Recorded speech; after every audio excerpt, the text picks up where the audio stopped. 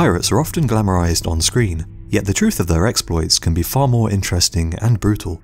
During the golden age of piracy, many famous names plundered and murdered their way through the New World, often with the approval of their own governments, essentially becoming crazed killers let loose upon the high seas with a license to kill and plunder. From a heart-eating psychopath to a gentleman with a taste for bizarre methods of torture, here are my picks for 5 of the most feared and notorious pirates to ever set sail.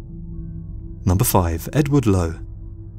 Born in poverty to a family of notorious thieves, it could be argued that Edward Lowe had little hope of living a normal, law-abiding life. However, his difficult background fails to account for the terrible cruelties that he would later inflict upon others.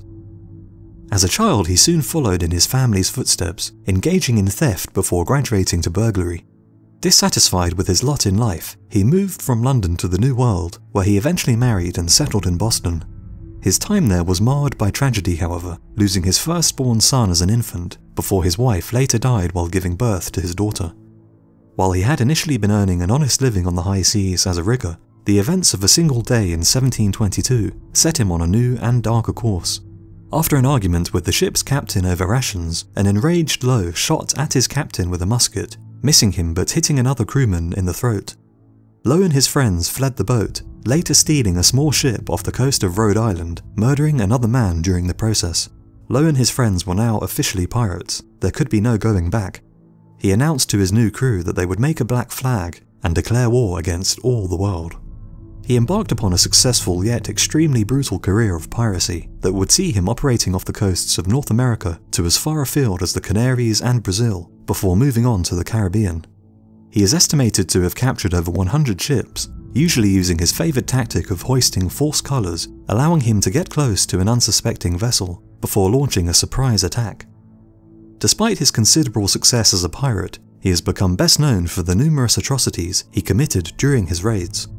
A former prisoner described him as a man who took pleasure in the suffering of his victims, and his catalogue of horrific crimes seems to reinforce this accusation.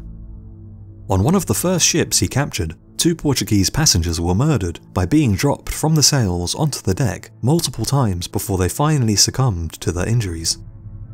On another ship, a cook was burnt alive, and on yet another he personally murdered 53 of the crew using just his cutlass.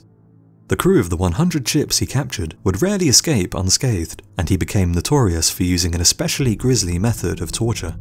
The victims' hands would be tied behind their back, with rope placed between each finger. Lowe would then set fire to the rope, causing the flames to slowly burn the unfortunate victim's flesh down to the bone. Perhaps his most infamous act of cruelty occurred in 1723, when after capturing a Portuguese ship, the captain of the ship dropped a bag of 11,000 gold coins into the sea, rather than let it fall into the pirates' hands. Lowe became enraged at this act of defiance and sliced off the captain's lips, broiled them, and then forced the suffering man to eat them, before murdering the entire crew of 32 men. This vicious act shocked even Lowe's own men, who later described him as a maniac, yet it's possible that there was a method to his madness.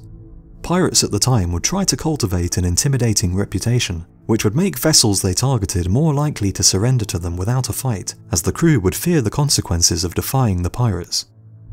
Either way, such enormous levels of plundering, coupled with his unspeakable acts of violence, earned him the attention of the British Empire. The heavily armed warship HMS Greyhound was dispatched to bring Lowe to heel, and on the 10th of June 1723, Lowe suffered a decisive defeat during a fierce battle with the Greyhound. 25 of his crew were captured and hung for their crimes, while Lowe fled with the few men he had left. Lowe took the defeat badly and seemed to become more unhinged.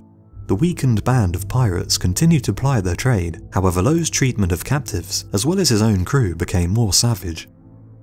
The captain of a whaling vessel he captured was tortured and shot in the head by Lowe, who then set the whaler's crew adrift with no provisions, intending for them to starve in the open seas. He also turned on his own crew, dishing out harsh punishments for minor infractions. Finally, the small crew who had remained by his side refused to carry out his orders to torture captives anymore, and many of the men mutinied. Exactly what happened to Lowe next is the subject of debate. Some reports state that Lowe was set adrift without provisions by his mutinous crew before being captured by the French and hung for his crimes, while others believe he drowned at sea during a severe storm, or simply escaped to Brazil, where he lived out his days in hiding. Whatever his eventual fate, the terror he had unleashed during life was gone but not forgotten.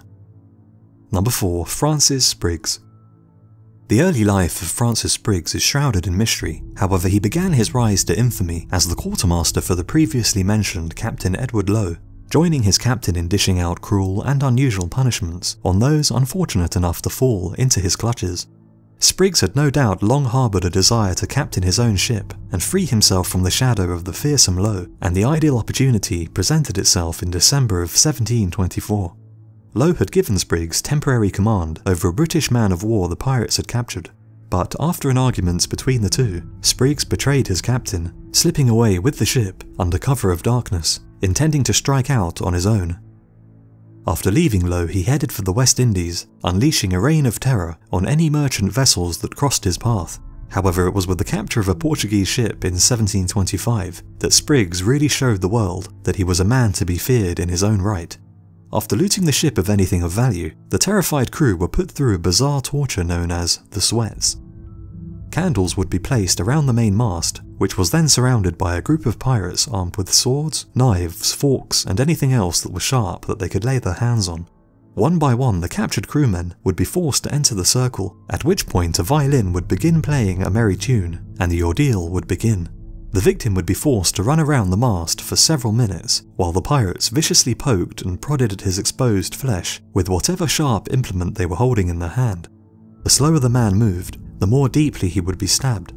After the ordeal had ended, the exhausted and wound-covered men might have thought that the worst of it was behind them, but Spriggs was not a man known for mercy. The ship was promptly set on fire, with all the prisoners still on board, condemned to die by being burnt alive, while Spriggs and his crew watched with glee from a safe distance. His taste for unusual tortures was further demonstrated when in 1724, after several close run-ins with Navy warships, Spriggs considered the possibility of trying to obtain a royal pardon for his crimes. As a gesture of goodwill, he released his latest batch of prisoners to the authorities. However, closer examination revealed that the prisoners were covered in a variety of wounds and injuries, with the men even speaking of how they were forced to eat plates of hot wax by the unhinged Spriggs.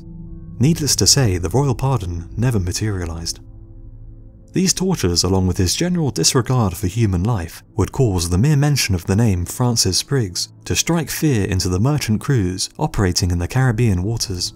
And unlike many other pirates who used fear as a weapon, carefully cultivating a fearsome image so as to make capturing ships easier, Francis Spriggs and his men operated more like a roving band of barbarians, with little subtlety or care for the suffering they were causing. Yet with fame came the attention of the Royal Navy, which was keen to clamp down on the piracy, which was proving so destructive to trade between the Old and New Worlds. Heavily armed British warships would be continually harassing Spriggs throughout the Caribbean, but each time he managed to evade them with his life. He continued to terrorise the shipping lanes as late as 1726, but his eventual fate remains unconfirmed, although according to one newspaper article, in a strange twist of fate, he may have ended up marooned on the same island as Edward Lowe, the pirate captain he had betrayed 2 years earlier. Number 3. Daniel Montbaz. Unlike most other infamous pirates, Daniel Montbaz was born into wealth and privilege, raised as an educated gentleman in southern France by a well-to-do family who catered to his every whim. Yet perhaps this studious background planted the seeds of hatred which would blossom into extreme violence and bloodshed. According to legend, his burning hatred for the Spanish, which so marked his later life, would in part be born from reading tales about atrocities committed in the New World by the brutal conquistadors, especially those carried out on the numerous native tribes who were so harshly treated by the invading Spanish.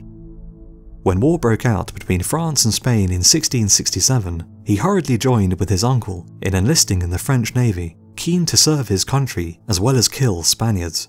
However, the war soon brought tragedy upon the young gentleman when his ship was sunk in the West Indies, sending his beloved uncle to a watery grave.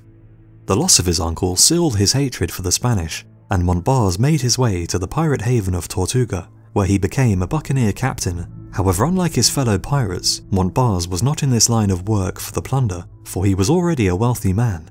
His only motivation was to exact revenge upon the Spanish. In the battles and raids against the Spanish that would follow, he would earn the nickname of Montbaz the Exterminator, a title which leaves little to the imagination about his conduct. When a new ship was captured, it was not the treasure which fixated the exterminator, but the pleasure which would be had at the sight of the dead and dying Spaniards. His one-man war against the Spanish saw him lead raids on settlements all over Central America and the Caribbean, capturing and destroying important forts and towns in his seemingly never-ending campaign for vengeance. No quarter was given to those who stood against him, and word of the terrible tortures he would inflict upon surviving Spanish soldiers spread like wildfire, creating fear at the very mention of his name. One of his favoured yet incredibly bizarre torture techniques was to slice open a prisoner's abdomen and pull out one end of his intestine, which would then be nailed to a post. The suffering but still alive victim would then be beaten on the backside with a burning log, effectively forcing him to dance himself to death. What finally became of Montbars is unknown, however it's widely believed that he was lost at sea at some point during 1707, his enormous undiscovered treasure hoard still buried somewhere in the Caribbean. Number 2. Bartholomew Roberts. Born in Wales in 1682, Bartholomew Roberts did not set out to become a pirate, yet over the course of his career he would become by far the most successful pirate of the golden age of piracy, eclipsing his rivals by capturing over 400 vessels during his lifetime. He got his first taste of life on the open seas at just 13 years of age. However, no further records of his existence can be found until 23 years later, when he took work as a third mate on a slave ship operating out of West Africa. While the ship was anchored in Ghana, she was captured by a pirate captain named Hal Davis, a fellow Welshman, and the slave ship's crew, including Bartholomew Roberts, were forced to join the pirates. Captain Davis quickly grew to admire Roberts' abilities as a navigator, and the two men were able to converse in private in Welsh, and no doubt built up something of a friendship. While Roberts was reluctant to become a pirate at first, he was soon seduced by the lifestyle, realizing that compared to his old existence of poor wages for hard labor, the life of a pirate could provide freedom, power, wealth, and pleasure. In a strange twist of fate, just weeks after Robert joined the pirate crew, Captain Davis was killed during a brazen raid in which he planned to kidnap the governor of the island of Principe and hold him for ransom. Unusually, Bartholomew Roberts was elected by the pirate crew to be the new captain. As the newly elected pirate captain, his first order of business was revenge. Roberts and his crew headed back to Principe under cover of darkness, slaughtering the majority of its male inhabitants, as well as plundering anything of value they could lay their hands on. They fled with their loot and headed towards Brazil to look for fresh targets. Over the coming months, Black Bart, as he had now become known, ruthlessly hunted down any ship he came across, often capturing much larger military vessels, which he would then use as his new flagship, increasing his potency in battle. His crew were amazed by his bravery and the success he brought them, and he was widely believed to be pistol-proof by all those who served under him. Yet he wouldn't operate unopposed. The inhabitants of Barbados and Martinique armed two ships which were sent out to try and bring an end to Black Bart's plundering. This futile effort failed. However, in the ensuing battle, 20 of Roberts' crew died. Enraged, he swore vengeance against the people of Barbados and Martinique, and even changed the pirate flag of himself and Death holding an hourglass to a more sinister one of himself standing upon two skulls, one labelled ABH for a Barbadian's head, the other AMH for a Martinican's head. Dozens more ships would fall to Black Bart and his crew before finally revenge could be served. The governor of Martinique was captured aboard a French warship and was promptly hung from the yardarm, where he would remain hanging for several months as a stark warning to any others who might be thinking about crossing him. Although he was not as cruel as many of the other pirates of his era, his ability for savagery would once again be demonstrated when an African slave ship dared defy him by not surrendering when politely asked. As punishment, the ship was set on fire, with 80 enslaved Africans still shackled on board the ship, all of whom roasted in the flames of the fire or drowned while chained to the sinking ship. It was not long after this event that Black Bart would also meet his end. His enormous successes had earned him the attention of the Royal Navy, which was now actively hunting him. Towards the end of 1722, he was finally caught off guard by the HMS Swallow, with many of his crew still drunk from the previous night's antics. Their ship was hit by a devastating broadside from the HMS Swallow, and Captain Bartholomew Roberts was hit in the throat by grape shot while standing on the deck, suffering a brutal death. His body was quickly weighted down and thrown overboard before it could be captured, denying the HMS Swallow's captain his precious trophy. The surviving crew would not escape justice though, with many of them sold into slavery, hung for their crimes, or transported to serve hard labour. The legendary Black Bart's death is seen by many as marking the end of the golden age of piracy, with no other pirates ever coming close to matching the sheer chaos and destruction unleashed by the humble boy from Wales, who had never even intended to embark upon a life of piracy. Number 1. Francois l'Olonnais.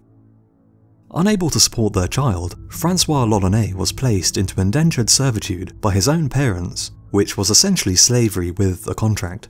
This saw him relocated from his native France to the Caribbean, where he eventually ended up in Haiti. By 1660 his contract was fulfilled, and he was once again a free man, yet the no doubt harsh existence of his early life had already left its mark.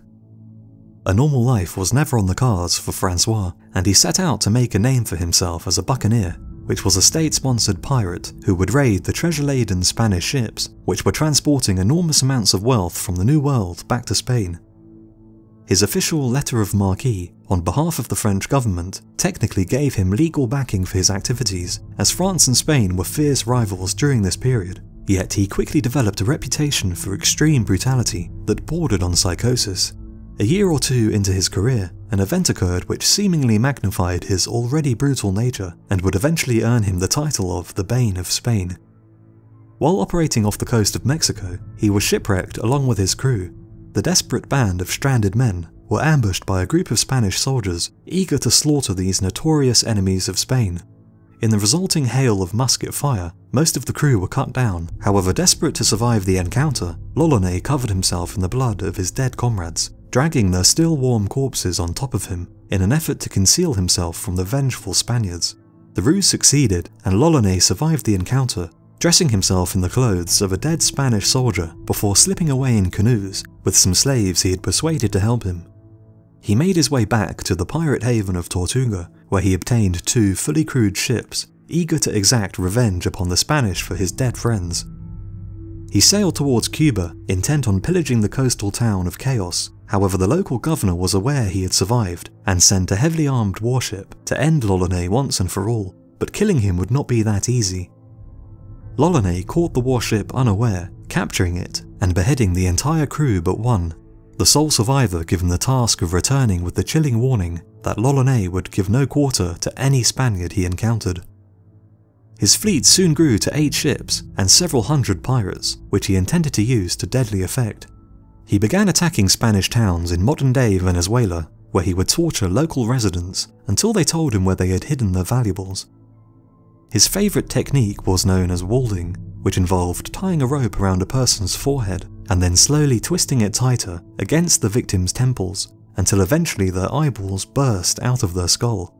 He seemed to enjoy inflicting such pain upon his victims and developed a varied set of methods, including slicing off portions of flesh until the victim told him what he wanted to know, as well as burning victims alive. Over the following months, he carved a bloody path across the Venezuelan coast, burning, raping and pillaging in an orgy of violence and destruction. Yet although the expedition had made him a wealthy and famous man, retiring to enjoy a life of luxury was the furthest thing from his mind. He set out on yet another expedition, this time to Central America. However, karma would soon catch up with him. After some initial successes, he was ambushed by a large Spanish force while heading for San Pedro. During the ensuing battle, he managed to evade capture, escaping with his life, and even taking some Spanish soldiers prisoner. Desperate to continue on to San Pedro, despite the losses his men had suffered, he questioned the prisoners about which route to the settlement was most lightly guarded. What happened next would forever seal the pirate's legend as a savage and brutal killer. The men refused to comply, and so l'Olonnais drew his cutlass and cut open the chest of one of the prisoners, tearing out his still beating heart. He then bit and gnawed on the man's heart like a hungry animal before warning the remaining prisoners, "I will serve you all alike if you show me not another way." The terrified men showed him a clear route to San Pedro. However, the small number of pirates left under l'Olonnais' command was unable to take the town, and the men were forced to retreat back to their ship. Sailing south, their misfortune continued as their ship ran aground near Panama, forcing them to head inland to search for food. The weary, starving men were quickly captured by a native tribe, who just so happened to be cannibals. L'Ollonais met a sordid but fittingly brutal end, the natives tearing his body to pieces, cooking him on an open fire, and devouring every last piece of him so that the only trace of the man left were the terrible atrocities he committed in life. So those are my choices for 5 of the most ruthless pirates to ever set sail, but what do you think? Who would you have included in the list? And do you think the brutal stories about these pirates were true, or simply government propaganda to demonize them? Let me know in the comments below, and I'll see you again on the next video.